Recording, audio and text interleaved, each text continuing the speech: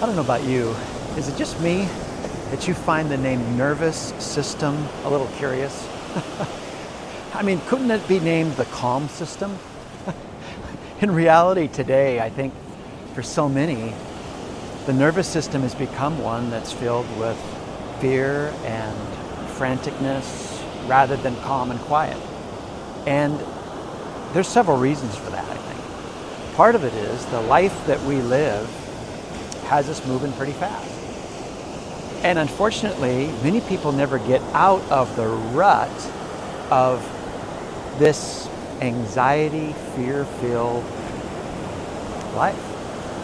And yet, there's something that our body naturally responds to that actually resets us, reboots us to a life on the other side of the nervous system that is the calm and quiet side of the system.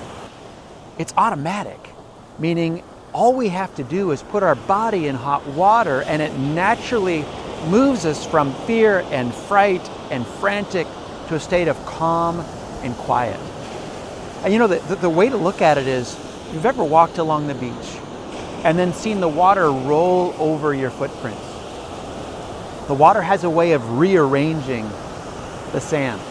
In fact, it almost makes the steps not so intense and so harsh, but washes away some of the rough edges.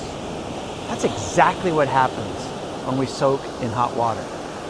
It reorganizes how our nervous system views those rough edges and deep areas of anxiousness and brings it to a state of quiet and calm.